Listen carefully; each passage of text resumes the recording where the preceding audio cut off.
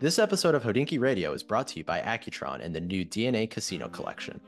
With 100 pieces made in 4 vibrant colors, the Accutron DNA Casino perfectly fuses futuristic watchmaking and bold design. Stay tuned later in the show for more on the brand's new collection, or visit accutronwatch.com for all the details.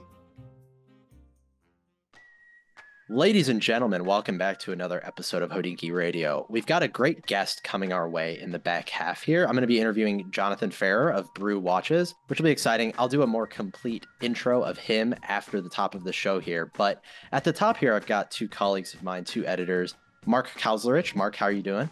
Doing great. Thanks for having me back. As well as Danny Milton. Danny, how are you? Doing great, Tony. Doing fantastic.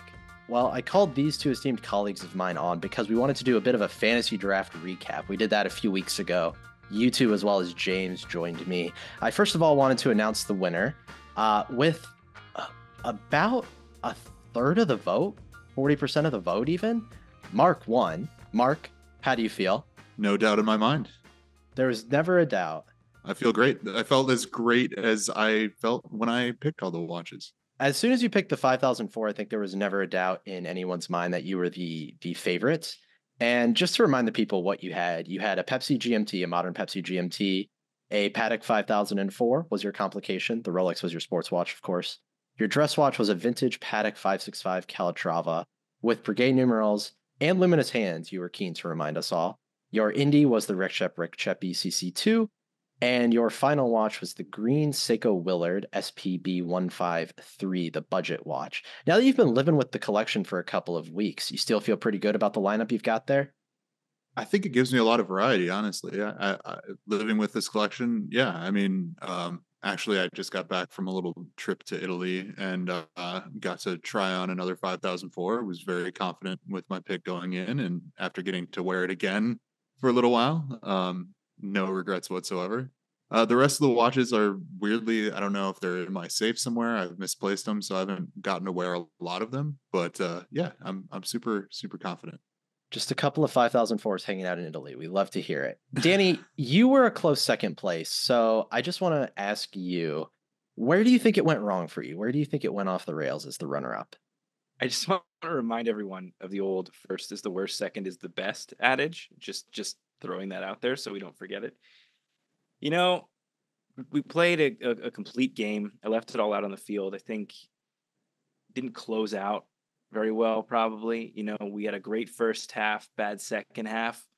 I was sort of tracking the poll as we were going, to be honest with you. Mark and I were neck and neck for a good deal of this thing. And then late in the game, while Mark was in Italy, he really pulled away. And I'm not gonna yell conspiracy here, but I really think that something happened in Italy that changed the course of these results. I'm not gonna demand a recount yet, but just putting it into the ether. Oh man, we'll have to check some IP addresses. But I thought you were going a different way. You started out really strong, Le Mans Daytona, and then you kind of fell off from there, if I'm being honest. I liked a lot of the picks. I'll tell you why. I'll tell you why right now. I didn't pick enough Rolex. I mean, it's really obviously where I went wrong. Sure. Listen, I'm giving you some crap here, but I was the one who came in last place with, I don't know, probably less than 10% of the vote. I don't know where it all went wrong for me. Maybe I was trying to get a little bit too cute, choosing a Burnerone in the indie category, a watch that technically doesn't even exist yet. The one I regret the most, though, honestly, is Complication. I went with the original Datograph. First of all, I should have had a little bit more fun with the Complication. It's hard to compete with a 5004 as much as the Datograph is a cool watch. And honestly, it's not the best wearing Longa on my wrists. So I don't know what I was thinking. I know what I was thinking. Let me take it back. I know what I was thinking when I chose that watch, but I wish I would have thought outside the box a little bit more upon reflection. So that's the one I chalk up my last place finish to. But we'll be back before long, I think, with a fantasy watch draft. What did you want to say, Mark? I think you wanted to probably take issue with some of my collection as well. No, not so much. I mean, I just, and I know he's not here to defend himself, but how did it feel to come in last behind the fever dream? And that was James Stacey's picks, because I don't know what he was on. I loved it. I didn't think there was a lot of faith going into the end there that he was going to pull out the win. I mean, he was confident, but to come in last to that was pretty phenomenal, honestly. Yeah, it was a wonderful performance. It's it's an indictment on me, on my hosting abilities, all kinds of things. I will say I also had the last choice, so I put myself in a tough position from the get-go. But yeah, I mean, to lose to something that was that wild, a Haldeman Tourbillon and Arkin, GMT, all these Arc and types of things. Altera. Yeah, that's a tough look for sure. We like the watches, but man, in a fantasy collection, it's tough to see that above you on the final leaderboard. But it's also I want to thank everyone in the comments. There are a lot of collections that were put in the comments. Most of them were better than mine, if we're being honest about it. So maybe one of them can take my place, and I'll just crowdsource my collection next time we're doing a fantasy draft because it's a really poor collection from your current host of Hodinkee Radio. Anything else that we forgot, guys, that we want to mention? Just watches that weren't touched on enough in this fantasy watch draft, this edition of it, before we move on.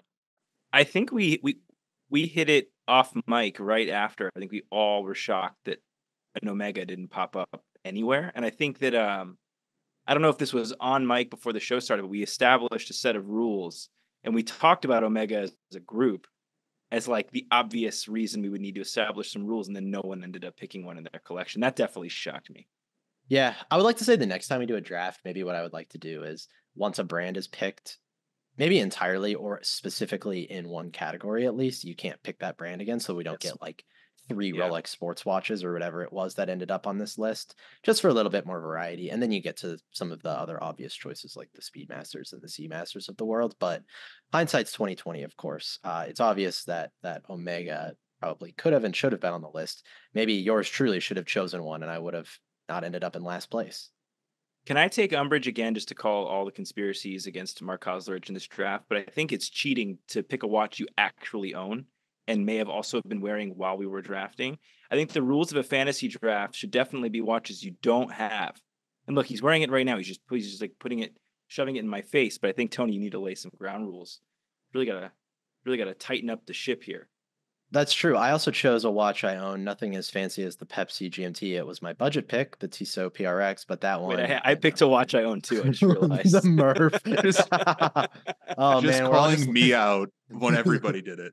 I we're forgot. all just living our own fantasies. We love to hear it. Thank you guys for coming on for just a few minutes to recap the fantasy watch draft. I'm going to take some time to introduce our guest for the rest of the show, Jonathan Ferrer, and enjoy the interview. And I'll catch up with you guys again sometime soon. My guest today is John Ferrer, the founder of boutique brand Brew Watches. John founded Brew 9 years ago after studying industrial design in college and short stints with other brands. Brew was inspired by John's days sitting in coffee shops, working and designing. Not just the coffee, but the culture of unwinding and relaxing too. But I'll be honest, that's not what first attracted me to Brew. It's the retro but totally modern vibe he's managed to capture in all of his designs, most recently in the metric. John and I talk about his journey as a designer and entrepreneur, the times he almost called it quits, and what's next for Brew. Along the way, we also chat about some of John's other passions: cars, coffee, and bikes. John's a great designer and an even better guy, so let's get to the interview. John Ferrer of Brew Watches, how are you doing today? Doing great. Thanks for having me, Tony. My pleasure. Our last guest was also the CEO of a booming watch company, and I'm glad to have the CEO and the founder of Brew Watches on Hodinkee Radio today. Our first question for you, of course, has to be the namesake of your company, which we'll get into, is inspired by coffee and roasting and all of these things. What's the key to a perfect espresso, John? Good question. And really, it depends on who you ask. But overall, it's a ratio of how much water to beans that you're having, and also the type of coffee that you're choosing. So when I'm in the city, I'll grab a bag from La Colombe. But yeah, it's that simple. We're going to get into the origin of your company in just a few minutes here, obviously, because that's why we're speaking today. But before we do that, I want to talk about your background before you even got into Brew and Brew Watches. So I know you grew up in a family of jewelers. Can you just talk about what the environment was like that you grew up in? Yeah. So my father was a jeweler his entire life. So when he graduated high school, 16 years old, he went into the workforce and he worked for some of these under the radar brands where he would be setting stones, creating brand new jewelry just from sketch to lost wax process, and finally, delivering a complete piece. Now he just retired about a month ago from Tiffany's. He was there for about 25 years. So yeah, he's been in the jewelry business his entire life. And so why that was important for me was because I would see him at home, and in the basement of our home, he had his workshop. And so he'd work on pieces, whether he was setting stones for private clients or whether he was just sizing a ring for somebody in the family. I was always exposed to that process and the tools. If he was working on the polishing machines, if he had all his files laid out, he would explain to me in such a casual manner. And lo and behold, I was a sponge without realizing it. So my entire childhood, I was exposed to that. And then his father was also a jeweler and designer for Cartier. And so we're talking early 1900s. Like the whole family has this lineage where it's funny.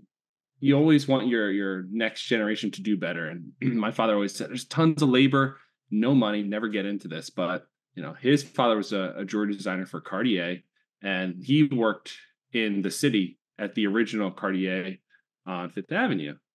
And we have images, black and white images in the shop. It was a way different look back then.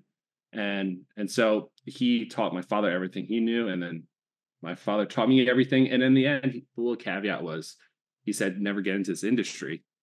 That's why I'm sending you to college for industrial design. And it was more to use my mind, not my hands. But here we are. So you were told by your family, by your parents, by your grandparents, never go into watches. There's no money in watches. Yet here you are. Can you talk about, you mentioned you went to industrial design school. Talk about how you ended up in watches from there. Yeah, good question. So I went to school for industrial design, and for those that don't know, it's more product design related. So whether you're designing a watch, a car, a piece of furniture, it's the idea of taking a concept and learning how to produce it, whether it's mass market or handcrafted, and then taking that to market. And so that's what I studied in school. And my internship, my junior year, was at Movado Group in Paramus, New Jersey. And it was a 6 month internship where I was exposed to the watches like never before.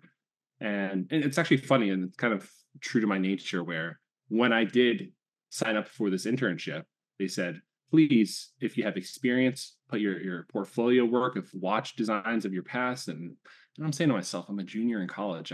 Who has watch experience prior? Um, so what I did was, to get that internship, all night long, I worked on 3D renderings, 2D drawings, and I really combined this portfolio of just watch designs enough to get my foot in the door. And they were impressed enough to give me that internship. And the reason it was such an important part of my life was it gave me exposure to, one, first and foremost, doesn't matter where you are, good people. So the Movado group had really intelligent, professional, great people. So that environment, I was happy. But they gave me exposure to how do they design their mood boards? How do they develop their new concepts for the future? How do they speak to manufacturers, like these spec packs, as they would call them? They would have all the drawings of, all right, these are watches A, B, and C. Here's the different finishing. Here's the different movements. And then you would create this tech pack, which is essentially the manual on how to create this watch design. And so for me, it was just forming an understanding of how do you form ingredients to create this watch. Can I ask about Movado just a little bit more, just for a second? I'm Yeah. curious because it was one of the first vintage brands I really loved. Number one, because it's affordable, but there's still a lot of you'll see the DNA of Patek and some of these other things, oftentimes even sharing suppliers. And you'll find they were sold at Tiffany amongst other places, in the middle of the century. But now they are often derided as a fashion brand, which makes for great business, or it used to, at least before the Apple Watch. So I'm curious, from your perspective, someone who was on the inside of a brand like this, what was Movado doing well, and where do you think they could have improved, or what opportunities do you think they have to still improve Oh and draw on their gosh. heritage and things like that? I guess I can answer that now. If you had asked me back when I was in the younger days, I wouldn't have Yeah. been able, what they did well was they were extremely organized with how they created their designs, meaning they had a full library and everything had an evolution. This watch couldn't just be a new fast fashion object. it had to relate to something towards its predecessor. So the time that I joined, the Movado Bold was something new and refreshing for the brand. And that was kind of when the brand was becoming more of a fashion brand, more or less. The Movado Bold, I think they were selling retail $400 to $600. You would see these in all big department stores. And they were finding ways to stay new and refreshing with the younger market as younger people were getting more excited to wear and purchase watches again. I think they did a great job of always having good line extensions. So you see a lot of these watch brands still have a couple good heavy hitters, which are tributes to the past, but then it kind of ends. And so what I think Movado did was they never had a dead end. It was just this infinite road of iterations that they could always run down. So good for business, good for customers that want to live in that ecosystem and buy. But at the end of the day, you're talking about these vintage, beautiful pieces of the past. I don't think, while I was there at least, that they were harping on those beautiful historic pieces that had that character, that had that history. And, that's not something that I was able to see firsthand there. But what I really enjoyed was this library. I'll go back to this library that they had. It was just like tons of magazines, Pantone books, and it was all like their own sets. So these are all the watches that they've designed, and then they would have trays of watch prototypes. And it was just like, hey, John, like they would bring a nice, I don't call it a bucket, but like a full tray of prototypes, stuff that would never ever reach the market. And half of them worked, half of them were just dummy watches. And this was them testing different colors, materials, dial layouts. So it was just like whatever you see in the marketplace is just a small fragment of what's actually being tested on the inside. Nomos would be a good example of, tons of iterations that are being tested internally. Similar to that is what I experienced at Movado. What's something you learned from, if I may say, skipping ahead to Brew Watches for just a second? You create something that is more than a fashion watch, right? Enthusiasts love it because of these retro designs and all of these things, more than the typically derided fashion watch. I'm wondering, something you learned from the fashion watch business that you took from Brew Watches, that maybe you try to emulate, and then on the other side of the coin, something that you saw that you're like, I never want to do this whenever, if and when I go and create my own brand. Yeah, that's a good question. And I would say, to my benefit, I learned a lot from the failures of those companies. Not saying that they did things wrong, but there was a lot of things that I did differently for the better. One of the number one things I realized as a foundation, designing a watch, I saw a lot of these brands where the idea was, if I make it, they will come. There was no connection to who would wear this, why they would wear it, how often, building a community around it. It was more just, this is the color of the year. This is the price point we want to reach. And if we sell good this season, great. If it doesn't do well, we'll liquidate it. And for me, that seemed like such a short-lived and disposable concept. And so when it came time for producing my own, I always said, all right, produce in low quantity, give people a reason to join this brand. I say join because it's, when you purchase a watch, it's not just one and done. Especially these days, it's, you make the purchase, you're part of the ecosystem, you're joining that journey. And so those were the things I wanted to develop, but I never saw that at these companies. And that's why I saw these designs come and go. They were so fleeting. That totally makes sense. I know you said you stayed there for about a year and a half. I know your story a little bit, so I kind of know what happened next. I know you kind of worked at a smaller boutique brand, and I've heard you do an interview before where you talked about how much that experience meant to you and helped you figure out what you wanted to do with Brew and launching that independently. But I've heard you tell this story about a year that you were working with that brand, and you did some interesting things, it sounds like, to get into Basel and Basel World, which doesn't exist anymore, I suppose. So I'm wondering if you could just kind of tell the story of working with this smaller boutique brand and the things and the lengths you went to try to get into a big trade show like Basel World to make yourselves known. Yeah, I guess I could say this, and it's not incriminating because it doesn't exist anymore. So we'll see. Just in terms of like getting into those spaces, what I learned about this arena was really bootstrapping to get your ideas across. So when I was visiting Basel World, again, I was working for that bespoke smaller independent watch brand. They realized they don't have millions of dollars to put up a full installation, but their mission was, let's get into the press lounge, meet with the press, get to see what the latest and greatest is, also get like a coffee and orange juice here and there. Me as a young person right out of school, my bank account is zero. So I said, fly me out there, I'll do whatever it takes. It's a little crazy, but he's like, all right, well, we're not press, we can't get in there. And I was like, obviously not. You're the boss, tell me what you would like. He's like, well, if we had some press credibility here, this would be great. I was like, okay, fine, I'll build you a website, I'll do a few blog posts, and I'll give you like all the credentials to just essentially say, my name is John Smith, enter, and you're good to go. And I did this for him, but knowing in the background while I'm visiting, I was so fortunate that I got to meet all the legends of the watch industry right there, like first hand. It was amazing.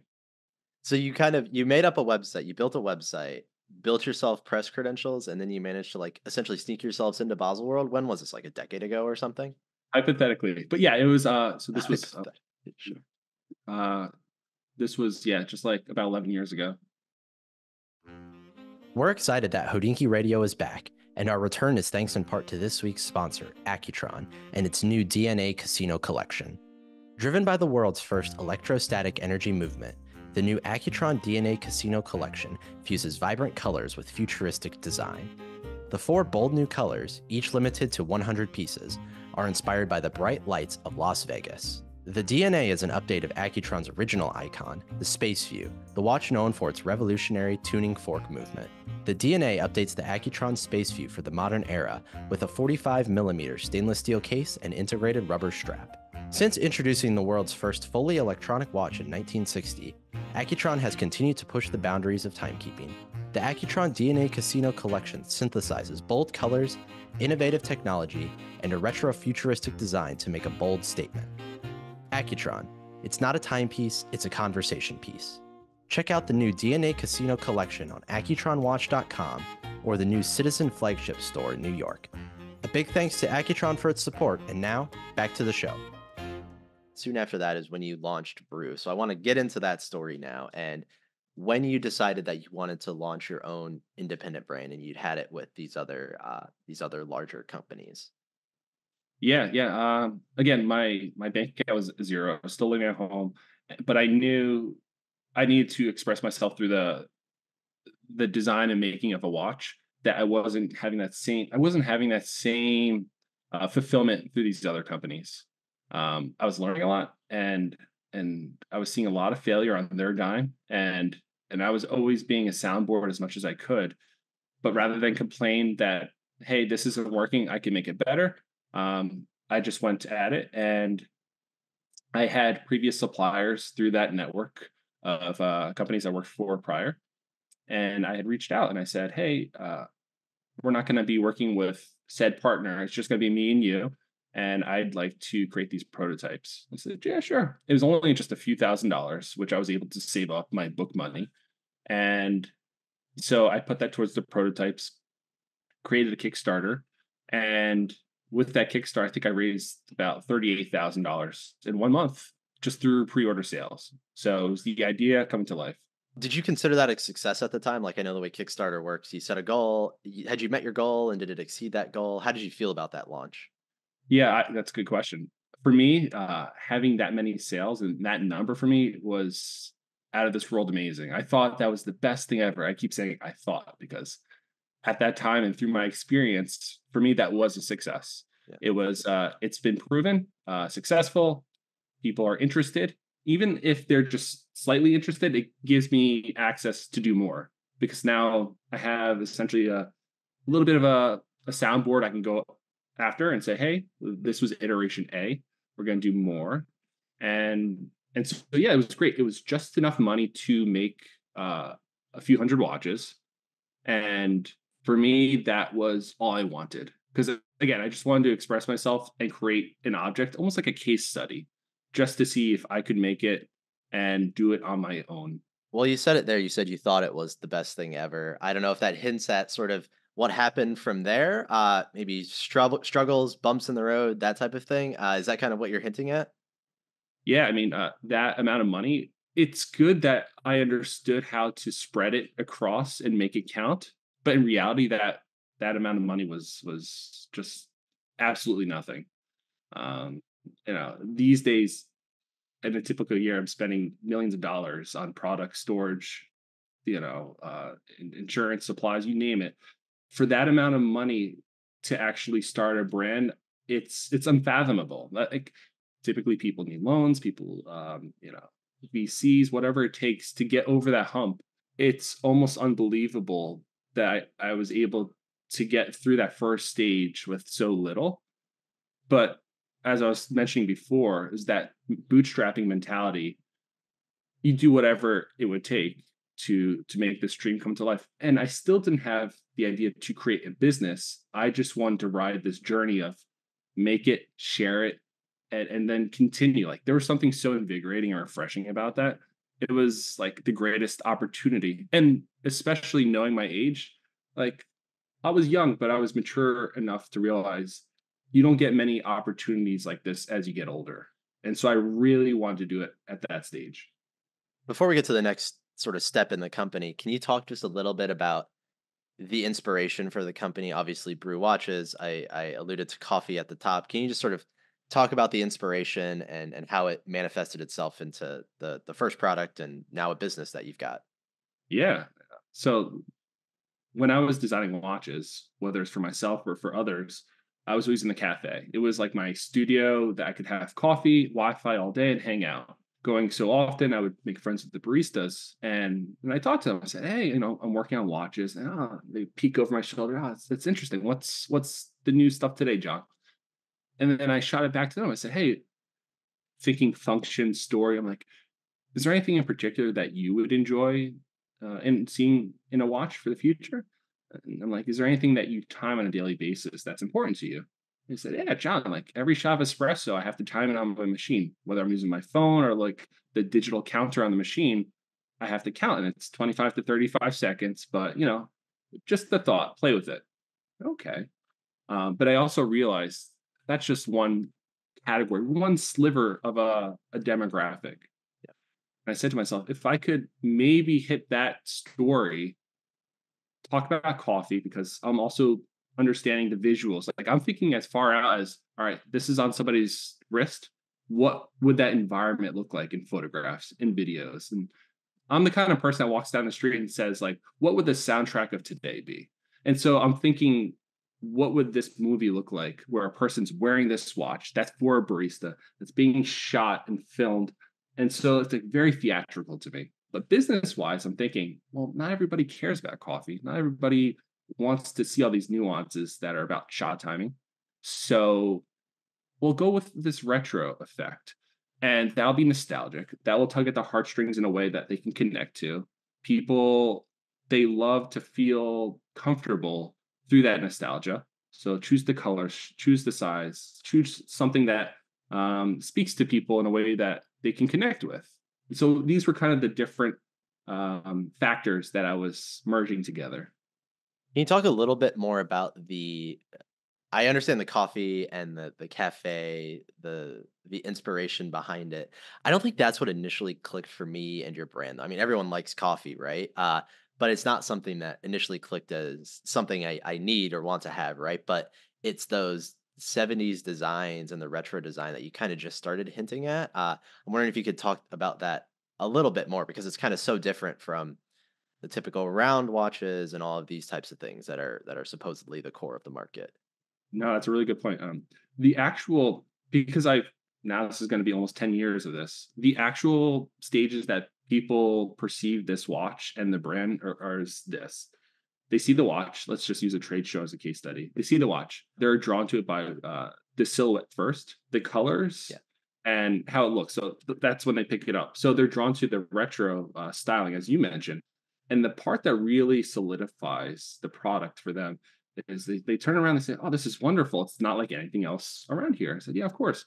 And it's at that moment that I will mention, well, these colors, they have a specific meaning. It's for time to shot espresso. And it's that aha click moment where not necessarily did they pick it up or care for that story, but I think human beings like products more when there's a reason for the function in some manner, rather than this was just randomly thrown at the object just for an aesthetic purpose. Yeah. How many times have we heard younger people or people in general say it's aesthetically pleasing? Like I can't take that. If it had a little bit of reason, it's better. Well, listen, this might say more about how boring our generation is, but espresso timing is as interest or as useful to a lot of people as like a tachymeter scale nowadays, right? This is Oh not yeah, necessarily true, but we'll get to cars in a little bit later. But it's as sort of quote unquote useful as anything, right? it's true. It's true. Um, I think human beings like to justify the means of how things come to be, whether for better or worse. People really like to justify why a dial has loom on it, why a car has a larger wing on it. Like, just giving justification for them is just always a benefit, I've noticed. And so actually, Yeah. for future designs, it makes it more difficult, because if I just do a simple three-hander and there's no reason or for specific functions, I'm like, oh my gosh, am I making this less intelligent design? So are people not going to like it? Mm. Because I feel like I'm not making a meaningful object if it just tells the time. Yeah, that's interesting. That's interesting. We'll talk a little bit more about the future of brew in a second. I want to get back to after the Kickstarter. You said about $38,000, which in the grand scheme of things, you said is a drop in the bucket, and it's tough to start a brand on $38,000. So I'm wondering what happened from there. Difficult times, if you ever got close to sort of just throwing in the towel or anything like that after that even initial launch that you first felt Yes. was successful. Oh man, Tony, serious. This is good because anybody could apply this towards any product or business that they're working in. Biggest mistake I made. I'm talking about iterations from Movado. I didn't have a second iteration ready. I was so gun ho about I need to sell these. I need to share this and spread the word about the brand. Well, it's about a year and a half, 2 years in, and people stop buying the watches. I don't have many watches left. And then I realized, oh my gosh, I need to work on the next. And I didn't have a second runner up uh, ready. And so when I did decide to have the next watch ready, we're almost 3 years in. So I've had one SKU, essentially one design, three colors, lasting for 3 years. For a new brand, you're dead in the water. And so it was around year 2.5 to 3 that I was in the red. No money, no sales, no new design. And I realized that, and I said to myself, okay, what are we going to do here? Because the momentum was dead.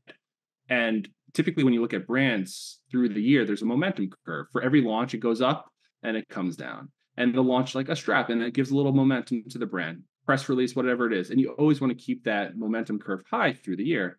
I was just riding that zero line for like a solid year and a half.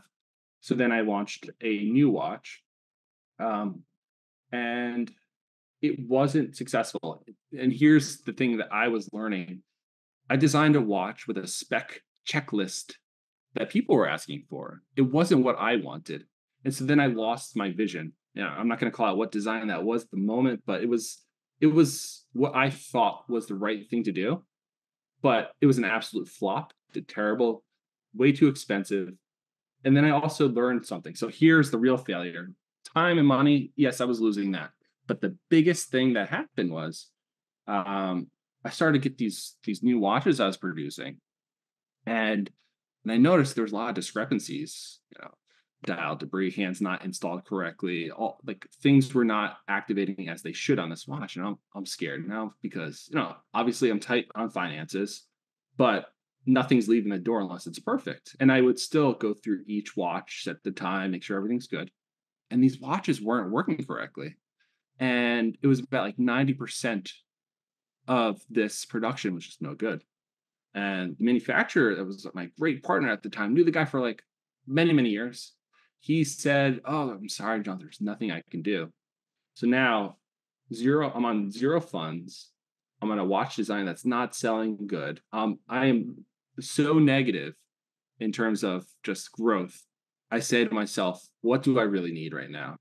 I don't think it's money that I need. I need quality first, and then we'll prioritize what's next. So I need a quality product, I need a new design, and then we'll roll out, stage by stage. I reached out to a colleague, I could say, at Seiko, and I say, I use Seiko movements often. You guys are building these watches. Do you have any references for a manufacturing partner that you know and trust that's been in the industry for a long time? And they set me up with like a really, really good top quality manufacturer. And I'm getting scared because I'm thinking prices will be high. Um, Lo and behold, manufacturer makes excellent products. Quality's great, communication's great. They are there so well for me. My product is made better than it ever has been before. So I'm looking at the quality and the finishing, the um, the actual construction, installation. Everything is like the best. And so I said, okay, well, now I have a great product. Now I launch a new design, which was the retrograph. In 1 month at the time, it was like 100,000 in sales. So I'm like, all right, we're back to life. Now I have my finances back in check. My product is better than ever. I have good communication. And now I can really sail this ship on course to success. And from year, it was on to 4, 5, 6, I started to see that growth curve slowly increase. And what that means for me is like my audience was getting larger, sales were increasing, people were talking about it more. I might even hear, hey, John, I saw somebody wearing a Brew Watch on the street today. So all these small things were adding up. But the reason I say, this is something you can apply to any business. What I learned was you always need to build redundancy into your model, meaning if you're just planning on running course with, let's just say, one supplier with one design because it's a home run hit, you need to always have um, redundancy. So additional suppliers ready. You need to have more designs than you would ever anticipate you would need, like Movado, like Nomos. Even if you're not launching, have them ready. And and that's when I started to realize you have to think so far down the line. But I didn't have that mentality because this was supposed to be like a one shot of an expression watch, and then I was supposed to be out. Once it hit year 4, that's when it became super real for me. And that's when I started solidifying all the systems, the product, the planning, the forecasting. And now it's year 9.5, and everything is way, way more solidified. So what year was it that you released the retrograph that you said kind of helped turn things around? That must have been like 2018, I believe. Okay, gotcha. I'm curious because I know you were kind of a one-man band until somewhat recently, right? In the past couple of years. You kind of hinted at it maybe a little bit there, but how did you divide business John from like product and design John? Like when did they talk to each other and when did you decide like I just need to do the design I love and we'll worry about the business later? Like how does that work itself out in your brain? That's such a good question. Not many people are able to make that split, right? It's like you're either a really good business person, accounting, forecasting, or you're the design person. You're creative. You're fruitful with all these ideas. For me, it's still a one man band. I have 2 people to help me with emails because the day to day, it's you wake up, you try not to look at your phone because you'll be scrolling for a very, very long time. You know the feeling. It's overwhelming, but it's still just me managing both business and product. And the way I actually split it up is I'll have separate days and separate times to work on the business. Everything from like forecasting, inventory, colors, parts. Like people don't even talk about spare parts these days. That's a huge part of the business. What if things go wrong and this is 10 years out, you don't even make the product anymore. You need to start building a library of this stuff, which is what I'm working on now. So I'll split it up where I'm working on the business, the forecasting, inventory, speaking with the suppliers. That's one part of the day. That's separate. Then you have to be completely separate while designing because if you're thinking too heavily about the business while designing, you're going to restrict yourself so much. Oh, I can't do this hand applied index, all this super luminova applied. The cost is going to be too high, or is it going to even sell the watch more or less? So I put myself into just like this carefree, enjoyable, creative environment where I don't think about the business. Um, and the number one rule that I was taught, it depends on what day it is that you're designing. When designing watches, never look at watches because you will just regurgitate somebody else's idea. Hmm. And so that always stood strong with me. And that's why I try to have my own tune when I, design my own watches. I'm looking at other objects, everything but watches. Um, What kind of stuff? Like, where do you find inspiration from? I'm curious. yeah, I mean, the same way people look at wedding planning on Pinterest, I'm there looking at retro radios and furniture, Sure. and car interior. Like, if you look at some of like these old Singer cars, they're pretty cool. They use like these screen webbings and they'll put it into air vents in the car. It doesn't even make sense, but it's just so beautiful. So yeah, I'll look at furniture, vehicles, objects like radios, different dials, but not of watches. And the mission is like, all right, how do I tell my story? But in the back of my head, I'm always like, all right, how do I engage with this idea in a way that hasn't been done in the watches? Because watches, it's like they have been done so much and they're just constantly mimicking each other with like a little tweak. So it's like, how do you really generate a new idea that speaks to your language, that's an evolution of what you have? It's not easy, but yeah, I always look at objects on the internet. Well, maybe this is a good time to talk about the metric. Tell us about that watch, where the inspiration came from, and all that type of stuff. Yeah, so the metric was an evolution from its previous counterparts. The very first watch I made was like this square 43 millimeter rounded square case. The next one was like that retrograph square, but rectangular. And one of the things looking back was these watch cases were too large, at least for me. And so, not business savvy, I'm just saying, like personal comfort, what would that look like? So, I took those cases, I shrunk them down.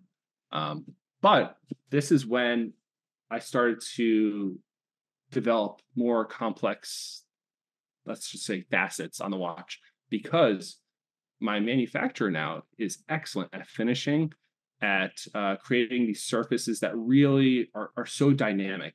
It's not just a soft pebble anymore. I could do many different Mhm. surface levels and have them all finished in different ways. The brushing, the polishing, the bead blasting, and it was like gorgeous.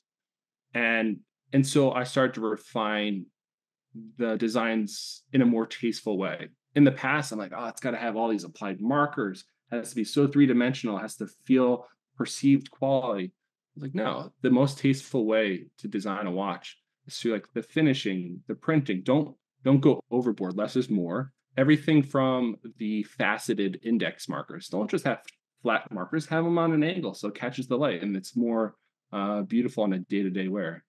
And so I would say the metric was kind of a culmination of all my previous watches in its most mature state. And even the bracelet, looking at other watches, I'm saying, well, what's missing in the market?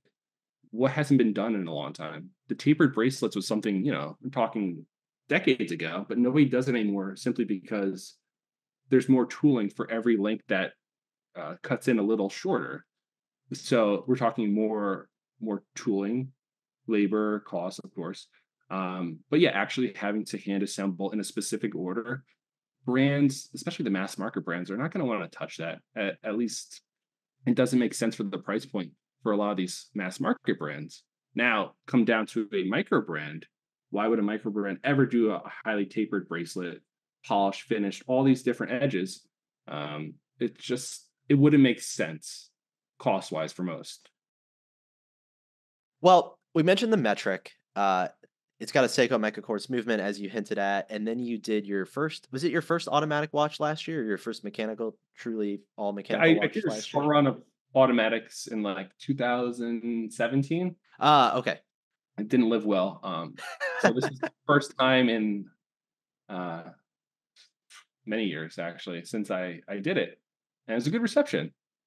Well, it kind of hints at perhaps what's to come with Brew and with you, but I'm curious sort of what's next for you and the brand and what sort of your goals are for the next year or few years. Yeah, so there's a lot of exciting news coming out, and I can tell you because it's going to start to slowly come out in the next weeks and months. I'm sure you're familiar with Alton Brown, Sure. Food Network, celebrity chef, super talented. Talking watches veteran. Come on. Yeah. He is a watch connoisseur. He knows his thing, and he's got his very eclectic taste, very Hmm. specific. And so he was a brew customer over the years, and recently we engaged in a conversation to collaborate. And he asked, John, you're the watch professional. What do you think about this? I said, okay, if we're going to do this, we should do a limited run, keep it like a true limited edition. And so we produced 250 watches, and it is so unique. Never been done. We used a new process to produce these dials that's never been done in the watch industry before. And I liked the way that he also approached it, because he's a smart guy. And he said, what would be fitting for your brand, but would also be fitting for my background to combine to make this a true collaboration? And so, very respectable guy. And so, over the course of almost 2 years, we've been developing this watch, and we're planning to launch it late, well, I guess we could say early May of this year. So this one I'm excited for. And most importantly, it's the people, right? So we're working on watches all the time. It's the people that bring him to life. And he was so immersed in this project, and I'm seeing his eyes light up when he's actually getting delivered this product. So that I'm excited for. What else? That's great. A Ooh, Good Eats Brew Watches collab is something to look forward to, right? I mean, it's I don't know. We're probably about the same age. I grew up watching that show, you know? yeah, no, absolutely, me too. Yeah, he's been like a kind of behind the screen, somebody we always looked up to, Yeah. in that environment. Yeah. So Or you had that one, another one you wanted to tease?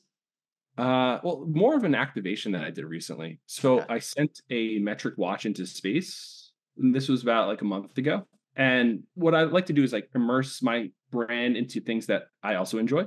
Yeah. And the idea was I had this opportunity to send a watch into space, and I said, "Yeah, this is great." But these engineers are also brand savvy, and they said, "Hey, while we can send your watch into space, that's no problem.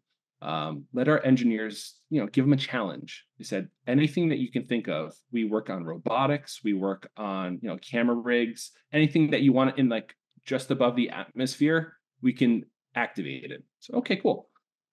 Said, "Can we send an espresso machine into space with the watch and have the chronograph time the shot being pulled in space?" They paused. I thought there was a delay in the screen. They said, "Oh, okay, we can do this. The cost is going to be way higher, but like we can get this for you." And it took so many launches where they finally got it correct. They had to have even the viscosity of the liquid. They had to adjust it, even add a Yeah. slight amount of alcohol so it wouldn't freeze in space. So there's a whole fluid dynamics experiment. It was an electronics experiment, so the watch could actually have the trigger to time it. And so, yeah, the video is insane. You literally see the watch floating in space. The machine is floating in space, both activated simultaneously. And so that's, people say, "Why are you doing that?" I said, "Well, personally, it's for fun, and why not? It's, if you're not enjoying it, how do you expect others to?" But I think it's also cool just to showcase, like, yeah, this product can like live in many crazy environments and still sustain itself. A true tool, man. Is this a video? Have you posted this on your socials or anything yet? No, I'm hoping to Okay. maybe in a week or so I'll have like all the raw footage edited. All right. Well, hopefully it'll be up by the time this episode is posted in the next week or two, and maybe we'll put Yeah, it in the show notes. You kind of that'd be hinted cool. at it there, things you're excited about besides watches. And I want to tie it into brew because one of the things I remember seeing, speaking of your social media, actually, is last Christmas, Santa John was driving around in a Ferrari delivering brew watches. And I know you're into cars. So tell me the story. What's the story with the Ferrari? Yeah, I mean, I love cars first and foremost.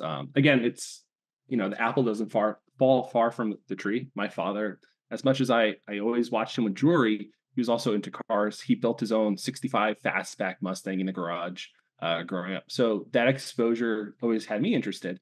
And so it's the evolution over time. It's like you have your cars you can acquire as you become more successful in life. And it was about a year ago I got a Ferrari. I don't even call it that. I just call it the red car now. It's I don't want to be that guy, Sure. but I love it so much more for sculptural beauty than the performance, which is Yeah. crazy to say. And and I work around the clock, right? Like if it's Christmas Day, like if there's something I can do for work, like I would rather be doing that than unwrapping gifts for myself. It's more exciting, right? And so I was speaking to my partner. She's like, yeah, like if you want to do this, that'll be cool. I think people will really love it. It's a last minute gift. How many people are waiting? So, all right, I'm going to do this. So I go online, I create the graphics. I say, all right, for any last minute gifts, I will personally deliver this within New York City um, on Christmas Eve in a Santa suit. And I'm like, all right, let's see. Boom, enter. And I see orders coming. I'm like, oh, okay, okay. And I'm like, okay. It's like over a dozen. I'm kind of calculating the route. I'm like, this is going to be good. And so I make my way out. And I'll tell you, there were some so far in Brooklyn. It took almost like an hour and a half to get and reach. Really sweet people. Some people are like, thank you, nearly crying, hug, here's some chocolates for you. Made me happy. But then I even had a person take delivery. They're like, yeah, you can leave with the front door, man. I was like, oh no, I'm the guy that I'm the designer. They're like, yeah, no, you can leave with the front door. I was like, oh no, she thought I was like an Uber delivery driver. But some people had a great time. Some people, it was just another delivery. I can't imagine a Ferrari was your first car. I imagine this is a long journey for you over the past however many years. I have a fortunate life. My very first car, I was 16 years old. My parents, I remember till this day, they gave me an envelope to give to the school. It had $50 in cash, and it said, "Give this to the front office." And I was, a young kid. I was like, "Why are we giving money to the school? They don't give us anything." No, Jonathan, just give this to the front office. And months later, I get a call on my phone. Hey, Jonathan, we're at the football game. They just announced your name. You won that Mustang. I was like, what are you talking about? That $50 my parents gave me to give to the school was for raffle tickets for a car that was being auctioned off or raffled off. And so my parents won the car in my name. And so my first car was this 2015 red Mustang GT. I didn't even have a driver's license. I rode my bicycle, just sit in the car. And I thought people were kidding. It was true though. Oh, that's hilarious. So from a red Mustang to the red car, as you put it now, the Ferrari. That's great. Yeah. I know it's not just cars too. You used to ride or even race bikes. Is that right? Yeah, yeah. There's no greater feeling. Like you're in a car, it's great, but you're in a capsule. For me, it was always more exhilarating being on a bike. So you're exposed for better or worse. But I always enjoyed that way, way much more than a car. Yeah. I've got to ask. This is maybe kind of where we're going to end it because for those that are watching on the YouTube, we can see the big space behind you, boxes, shipments going in, shipments coming out, or going in, coming out. Can you just sort of talk about where you're at now and how it sort of even symbolizes the growth of Brew that we've been talking about for the past, 45 minutes or however long? Yeah, yeah. So everything is like still true to its roots. I still go through every watch one by one, prepare them from folding boxes to QCing watches, servicing it, and more. It's on I would say, a nice constant growth curve, but I don't want to grow too fast. And the reason being, learning from others' mistakes. If you go too fast, there's a lot of mistakes, not just internally, but could be externally seen by customers. And so these days, I'm focusing more on the systems. So spare parts catalogs, servicing techniques, so we can handle servicing as the business grows. Servicing should be just as good. And so these days, it's just building these systems to make sure that the business is just rock solid through and through. But still, setting time where I can design new watches. And one like little caveat or nod to that is like I think one of the best things about Brew is just the color, the exciting fun of the watches, but it's still in a professional manner. I'm leaning heavy, heavy, heavy into the color later this year. So having just as much fun with it in the most refined state. Oh man, just enough teas to keep the people coming back to Brew.